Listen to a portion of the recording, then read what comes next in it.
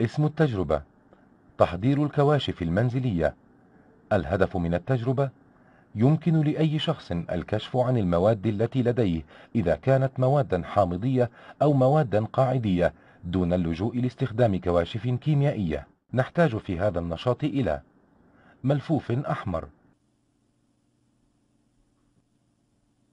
منقوع الملفوف، هيدروكسيد الصوديوم، حمض الهيدروكلوريك،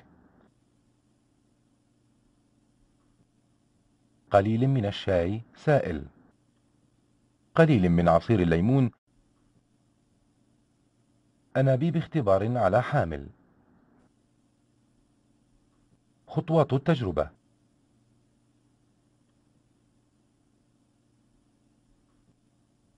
نضع كمية من حامض الهيدروليك في أنبوب اختبار، ثم نضع كمية أخرى من الحامض في أنبوب آخر.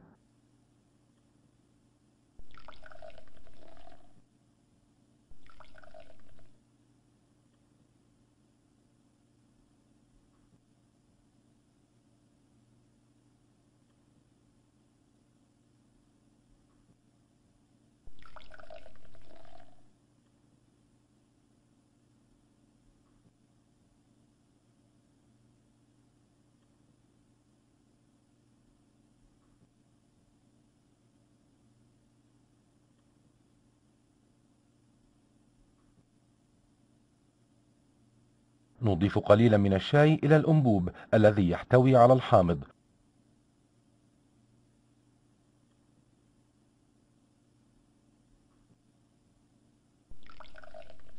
ونلاحظ أن لون المحلول في الأنبوب هو أفتح قليلا من لون الشاي السابق.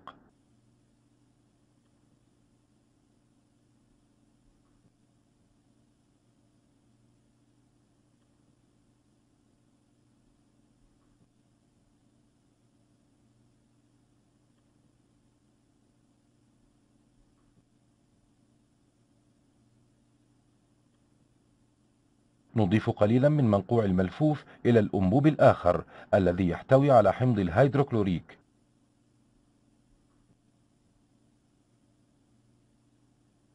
ونلاحظ تغير في لون المحلول.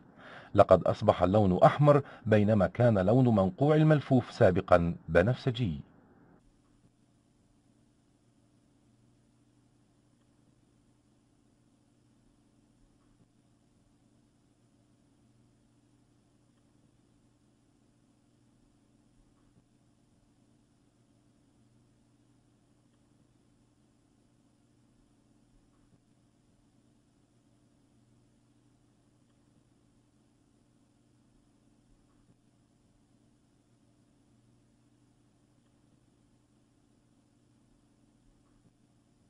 نضع كمية من محلول هيدروكسيد الصوديوم داخل أنبوب اختبار،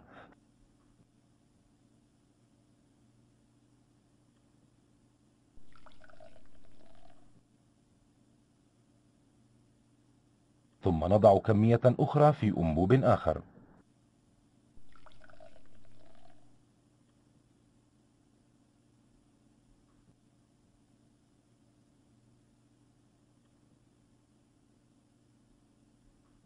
نضيف قليلا من الشاي إلى الأنبوب الذي يحتوي على هيدروكسيد الصوديوم.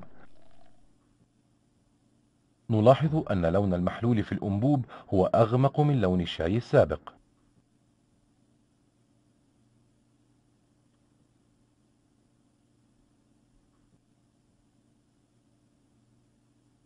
نضيف قليلا من منقوع الملفوف إلى الأنبوب الآخر الذي يحتوي على هيدروكسيد الصوديوم، ونلاحظ التغير في لون المحلول.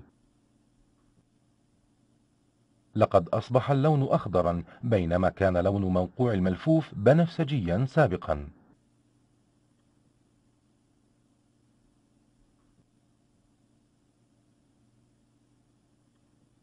لو كررنا التجربة باستخدام قليل من عصير الليمون،